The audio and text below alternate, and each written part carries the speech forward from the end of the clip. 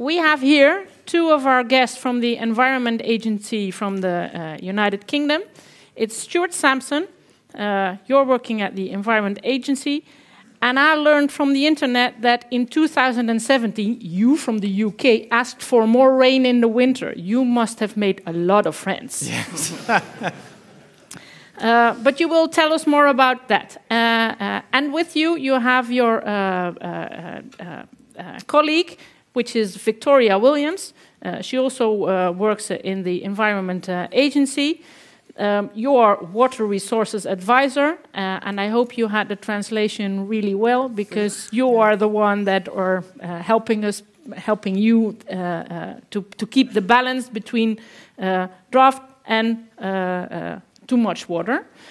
So we are. Yesterday you were in the Wear of Amerongen, and we, especially for you, we put there a lot of water, so you can see it in all kind of states.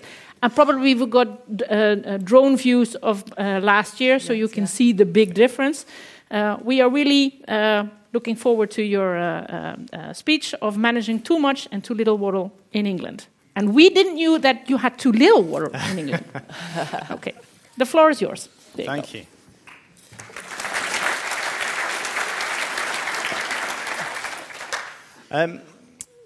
So thank you, first of all, for inviting us both here. I expect you've certainly had quite a few of our colleagues who have had been on the flood side, so too much water. Both myself and Victoria do the opposite extreme, so too little water. So today I'm going to run through about how we manage water in England. There will be a focus on how, sort of on the too little, so our drought policies, what our priorities are. Look at, sort of delve into sort of the drought history as well. And something which we found out yesterday, actually, when I put up the slide later of actually some of the droughts which happened in England, actually, hopefully you will notice actually quite a few of the times you yourselves have also had that. And it shows that weather pattern, which for us, sort of we will get a certain weather pattern, and often, certainly the whole of Northern Europe will actually get a very similar pattern. I'll run through some of the impacts and why we're trying to reduce the risk of drought, and then we're also looking at the response, and finally some of the long-term planning which we're doing, which we're trying to mitigate these periods. So we do face extremes, and here's just, and again we heard from yourselves, sort of in 2018, you sort of faced something quite similar in the sense of you had too much at the start of the year and then too little through. And for us, there's different parts of the country have different responses. And this is up in the northwest of England, naturally quite a wet area. So in November 2009, as you can see on the left, too much. And certainly lots of flooding, lots of issues.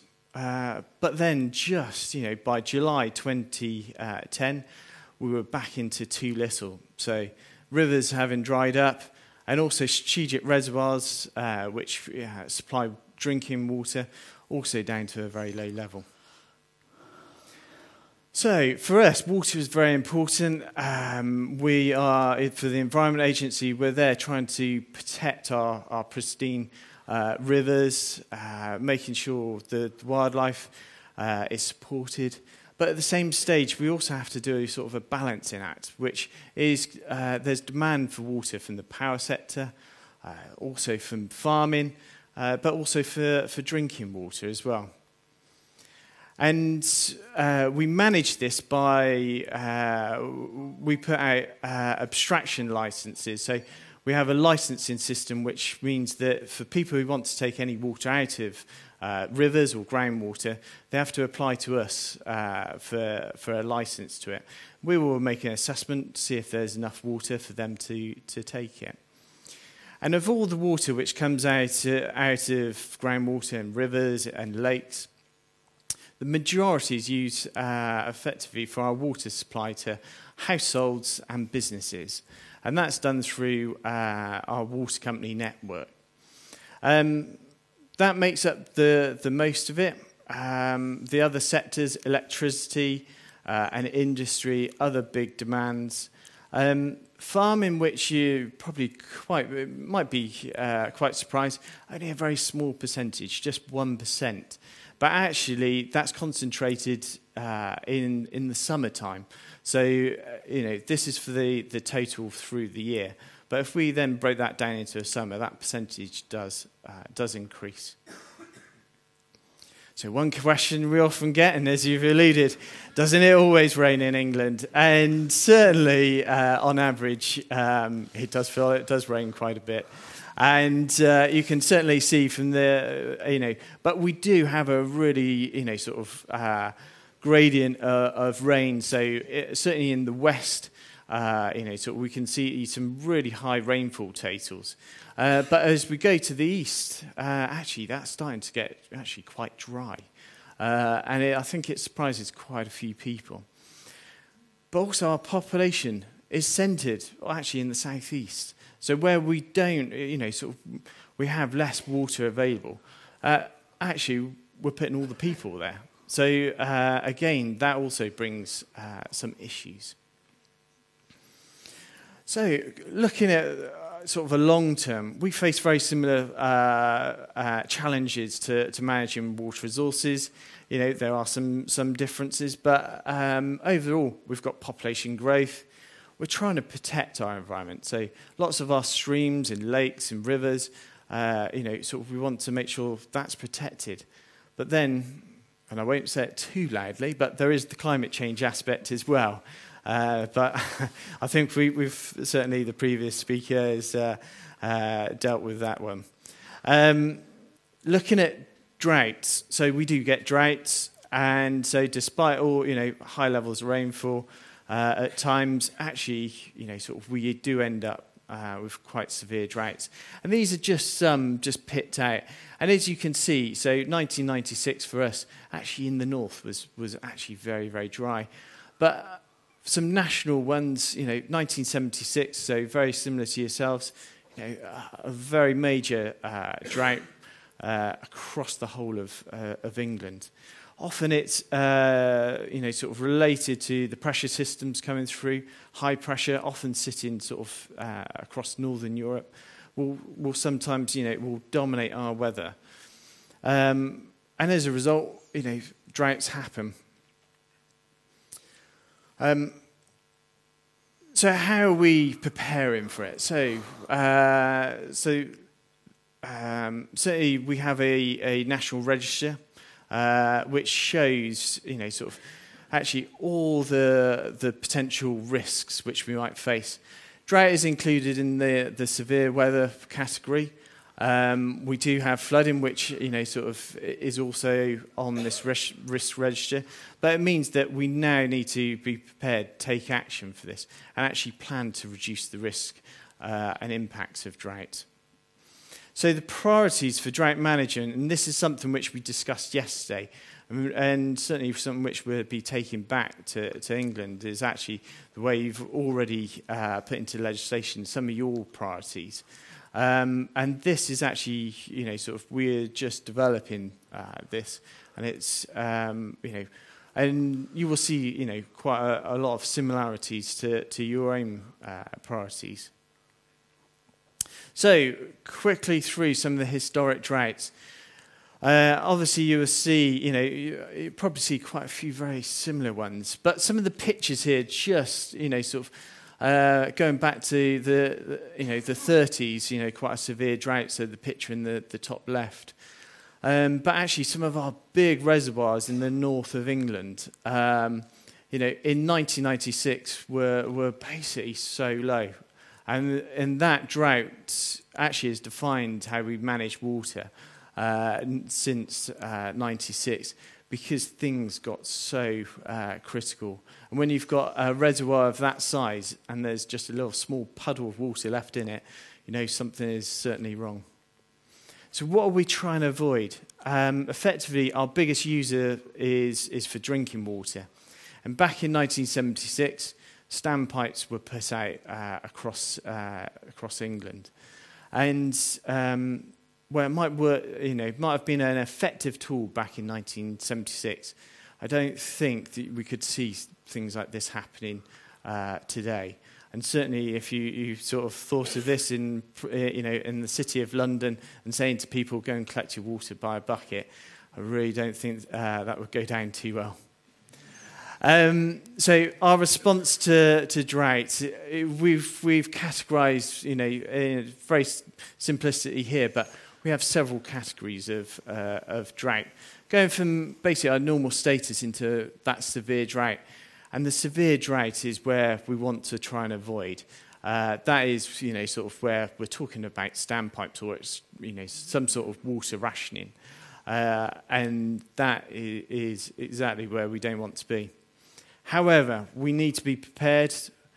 We've looked at, sort of timescales, sort of for us, 24 months, and we could get into that severe point with drought. Could be a lot longer as well. But we've started on that preparation. We've identified what we might do, some of the mitigation measures, some of the changes which we need to do. Here is the responsibility. So certainly in, sort of as we move from a normal status into the early signs of drought, this is where the Environment Agency and water companies, the private water companies in England, we take the lead on this work. But as we move through and as we're heading towards that severe drought part, this is where government will eventually step in. Now, given what's happening at the moment with government, you might wonder if that's the best solution. Finally, certainly for me, is so we're trying to avoid that, that severe drought. And one of the key to this is our long-term planning. So water companies and ourselves have a statutory duty to plan our water supplies for the next 25 years, making sure that actually people, when you turn the taps on, water will continue, so that we can ensure that the most sustainable ways of supplying water actually are put through.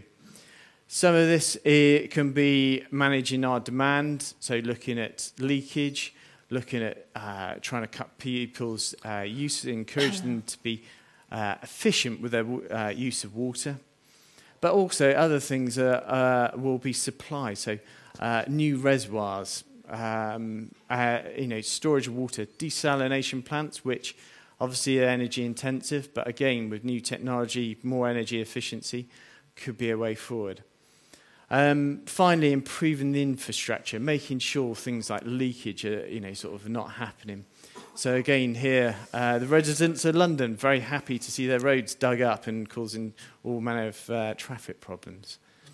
But certainly for me, thank you very much, and I'll pass over to Victoria. Thank you. How do you move it? Is it the right one? Yes. Hello, welcome. And I'm Victoria Williams. I'm Senior Advisor in Water Resources in Stuart's team. I'm going to take you through the observations from England, or otherwise known now as Brexit land. But so over 2008, and it's not a short story, there's quite a lot to it, so I'll get you through it. So this is our colleagues in the Met Office, these are their maps, and this shows that the picture from June to August 2018, so we've got our mean temperature anomaly map, and we've got our rainfall amounts map, and you can see there was some anomalies of increase of 2 degrees, and that obviously was over the majority of England. We also had some very low rainfall, and some of those deficits were down to actually 30% less than long-term average in parts as well, mainly around the Midlands and heading down towards the southeast. So that was the picture from the summer. In terms of our hydrology network, we're very lucky in the Environment Agency to have over 2,000 rivers that are monitored, 2,000 monitoring sites on our rivers. This is a selection of our national monitoring sites that are used in our national network and our reporting systems.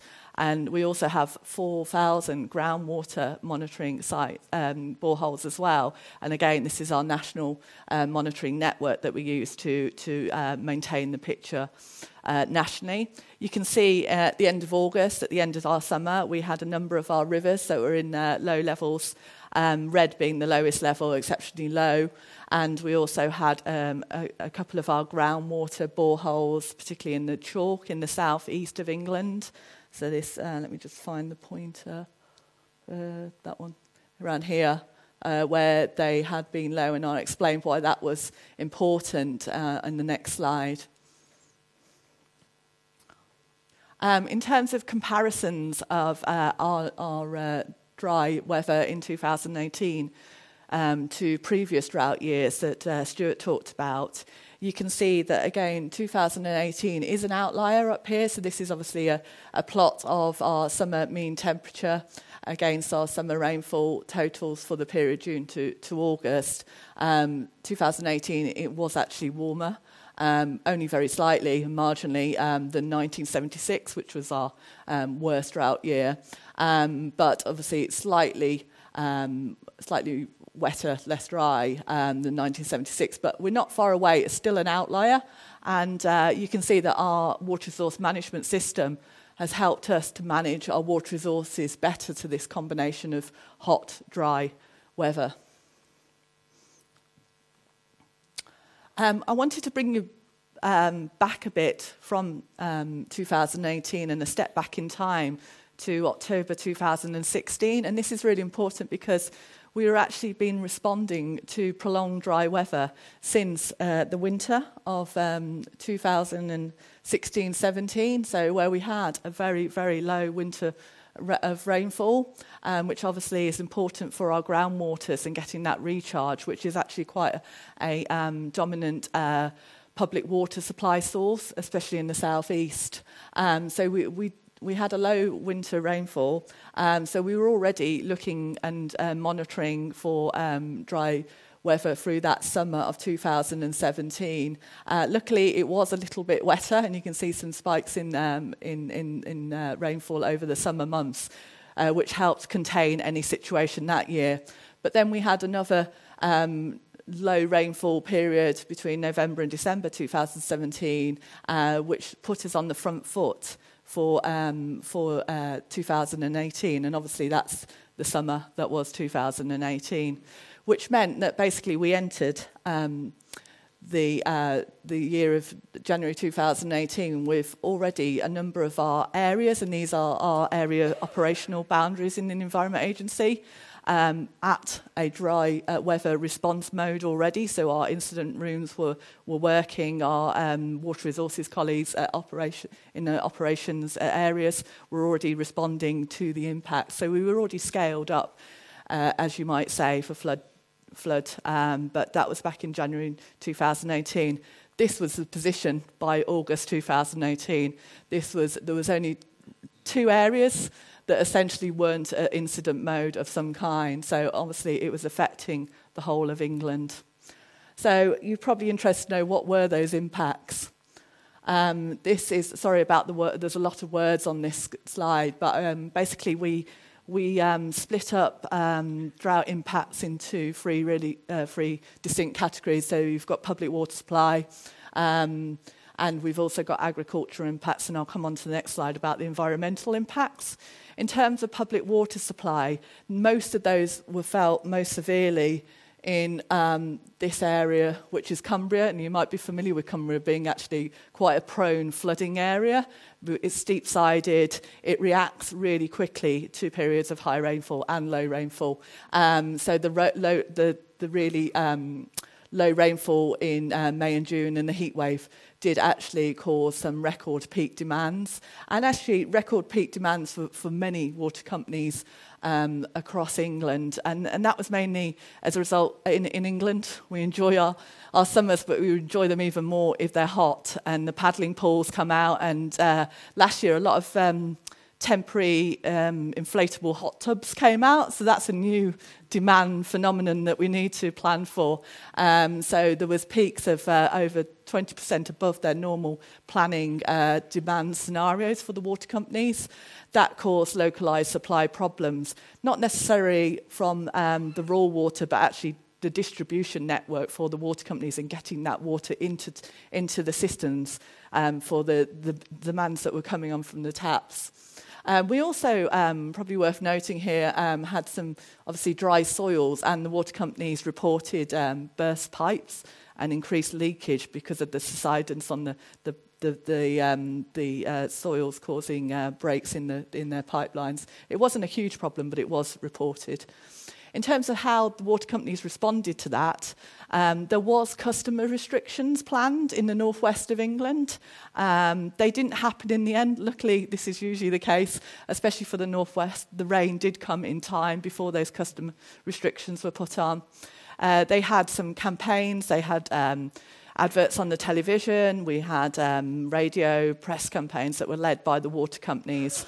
But also, I don't think this is a legislation that is in the Netherlands, but water companies are allowed during periods of drought to apply for a drought permit, which is basically a temporary relaxation of their license, their water resource license, to be able to take more water for a temporary period. So we granted 5 drought permits for the water company operating in the northwest. They weren't actually used in the end again because those rains did come in time. And also for the first time since 1976, we actually did apply ourselves for a drought order for environmental reasons, which was basically to maintain supplies in a compensation reservoir, which is a reservoir not used for public water supply, but is for environmental benefit to make sure that the water could be sustained in that reservoir. So, that was one thing that, was unusual in our normal drought management activity. In terms of agriculture, I think very similar issues to yourself. Grass growth and fodder quality was affected. We had some reports of interruptions to livestock and domestic water supplies on farms, which did cause some problems, and the water companies bowsered water in, tankered water in to support that. And obviously crop yields were down as well. The Environment Agency supported farmers. There was an agricultural drought summit with our ministers from our Department of Environment, plus the Environment Agency and the National Farmers Union. And we allowed some very temporary, flexible arrangements to be put in place. We received 130 applications, and we allowed 90 of those, obviously trying to maintain environmental standards where we could.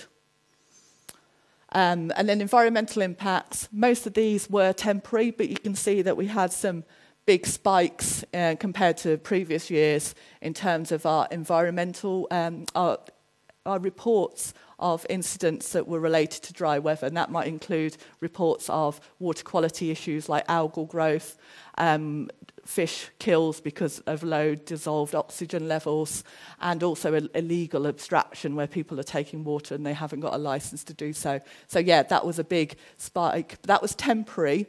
And I guess the same thing happened here is that we still don't have the evidence of any permanent damage to the environment at this time.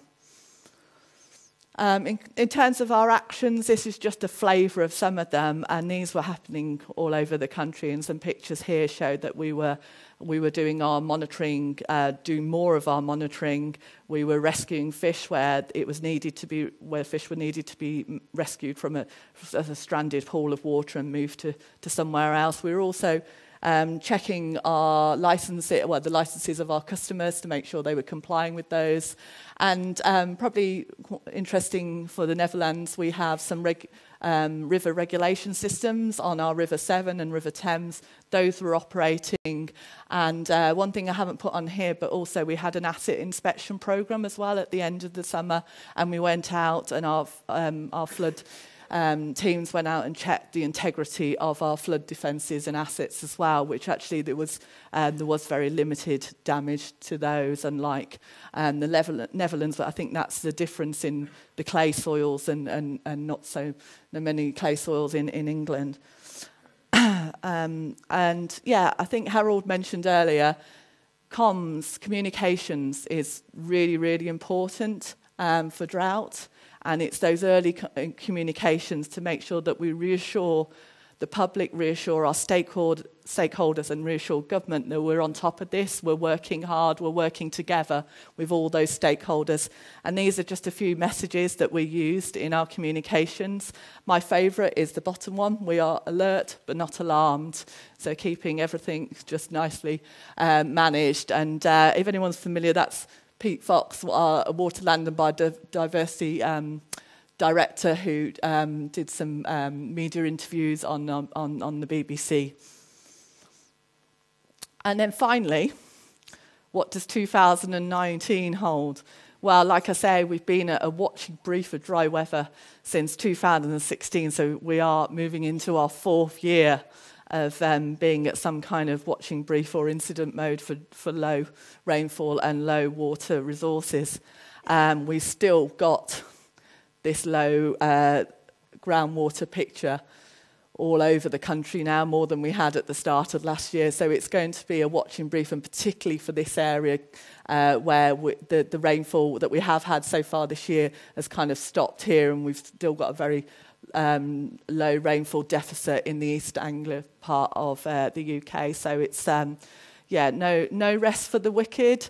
We're not out of the woods yet, some of the phrases that we use in England. So with that, I'd just like to say, I've forgotten it. Dankjewel. Oh, there we go.